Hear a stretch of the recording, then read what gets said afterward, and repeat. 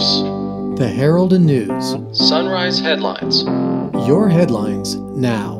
Good morning, Klamath Basin. It's Friday, December 7th, 2018. I'm Kurt Liedtke with the Herald and News. Here are a few stories you can find in today's edition of the Herald and News. These are your Sunrise headlines.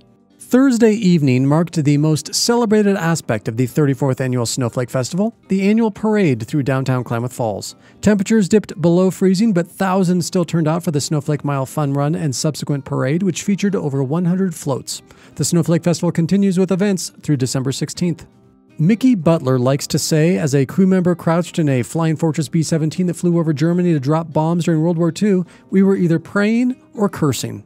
For the 77th anniversary of the Day of Infamy when Japan attacked Pearl Harbor, Hawaii, the Herald and News sat down with one of the surviving World War II veterans in the Klamath Basin and one of the few surviving in the world who completed an entire 50-mission tour over the skies of Europe. Butler, now age 94, was part of a 10-person B-17 crew based in Italy.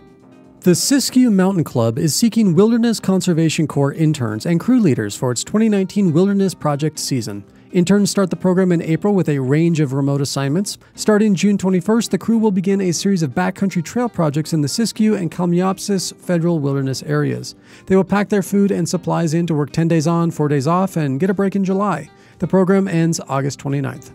Crater Lake National Park now offers visitors an online option to pay park entrance fees with no additional costs. The 7-day vehicle, motorcycle, or individual pass, along with the $50 Crater Lake National Park annual pass, will now be available for purchase anytime before visiting the park.